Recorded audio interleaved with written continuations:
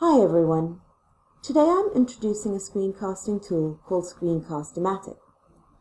A screencast is a video of anything that happens in a frame on your screen. That video may include static images, like what I'm using today, or it may include dynamic images. In order to create a screencast, you will need a device, preferably a desktop or a laptop. You will need access to the internet, and you will need at least microphone capabilities, but possibly also webcam capabilities. Sometimes it's helpful to have two screens as well, but that's not necessary. What you will need to start by doing is by opening a browser, Chrome, Firefox, Mozilla, Firefox are the same thing, Internet Explorer, whichever. I'm using Chrome today, and you will need to go to Screencast-o-matic, and a screen just like this one will pop up. What you will then need to do is click the Start Recording button. When you click the Start Recording button, a screen like this one will appear.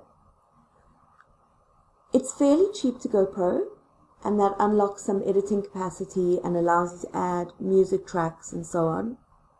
But it's not absolutely essential.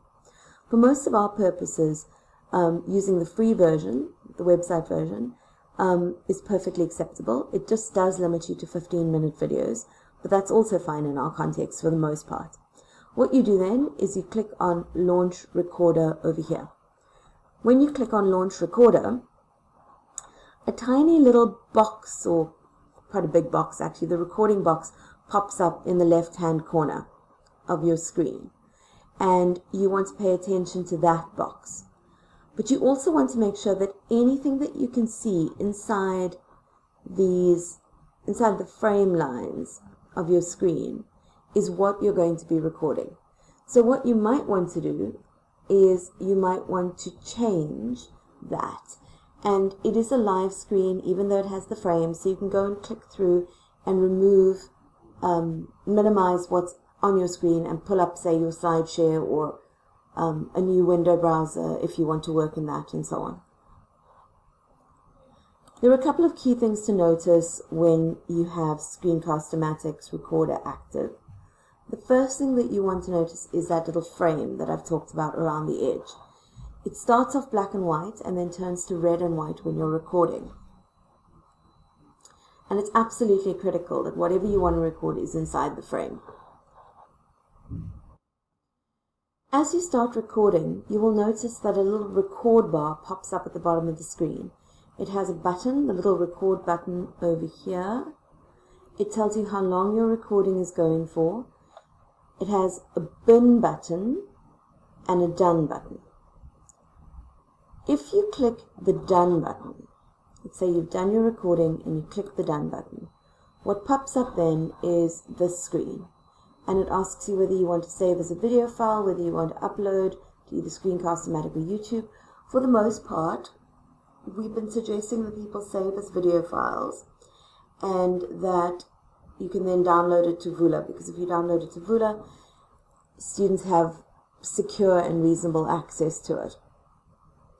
If you click Save as a video file, what will come up then is an option to do things like what type. We suggest keeping it at MP4. An option to change the title, and I'll show you how that works in a moment. An option to identify where on your laptop or PC you would like it saved, and an option to highlight the cursor or to hide the cursor. When you click File Name, you have an opportunity to change the file name, and that, if you click on it, a little box pops up like this, and you can just type in the file name of the video. We strongly suggest making sure that it's something that's easily searchable for your students. When you click on the Publish button, this little screen pops up, and it takes a few minutes to pop up. You'll find a little progress bar that comes up first. This screen pops up, and once it indicates with the green tick that your video is published, you can click the Done button. And when you click the Done button, your video is automatically saved to the particular folder that you identified on your desktop or laptop, from where you can upload it to Vula, to a public site, to Google Docs, or Google Drive, wherever you would prefer. And that is the basics of an introduction to Screencast-o-matic.